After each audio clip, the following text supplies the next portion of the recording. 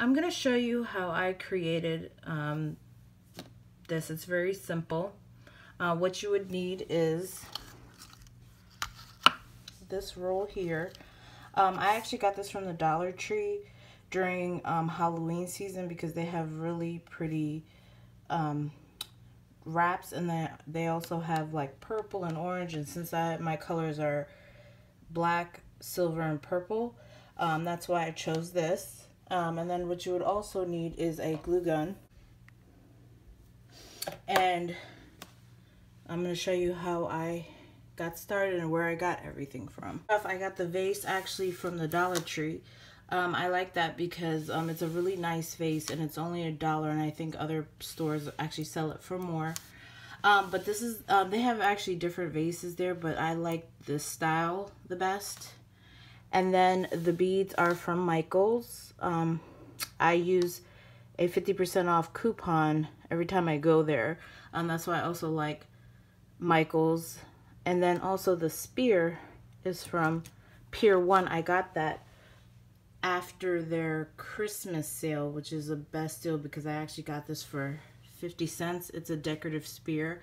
I get those every year right after the Christmas sale that Pier 1 has, but they have other stuff there that is also really nice and pretty. So what I did was I already cut a piece of the wrap, and then what you want to make sure is that it actually overlaps, because you can use it in the back and no one is gonna actually tell, but you want it to be longer and not short because that will be noticeable. What you want to do is you want to start on the back, on the edge of the wrap.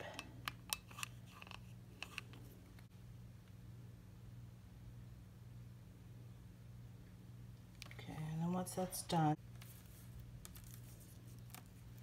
I'm going to take it and make sure that you center it and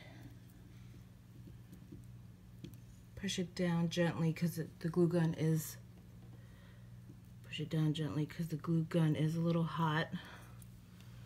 And then what you want to do is then glue this, the end side of it. Okay, so I had to put it down to put it there. As you can see, the glue is on there. And then you want to take this and wrap it around. Make sure you align it. And this is where the overlap I was talking about. So you want to do that and then push down on it. And then there you go. And you could actually do it without it, but since I already have some that are like that, I wanted to make this a little different.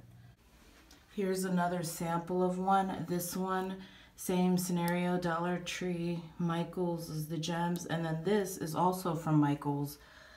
This is actually a sticker, so it's easier. The difference is this is permanent, and the other one that I just completed is not permanent.